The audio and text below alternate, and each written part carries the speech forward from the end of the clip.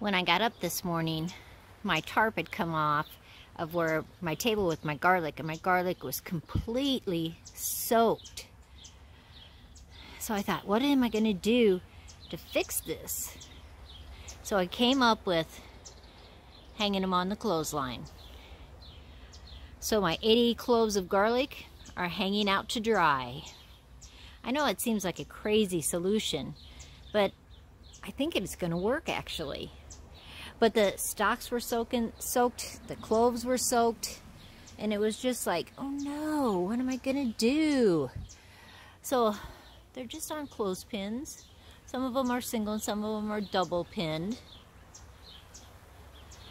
And I think it will really just dry those out. I don't know if you can really tell. See how it's wet on there? It's wet on the stalks. So I think this solution will work. Let me know if anybody else has ever hung their garlic out to dry. As always, like, subscribe, share with the world. This is Sandy and I am Suburban Homesteader, Wyoming.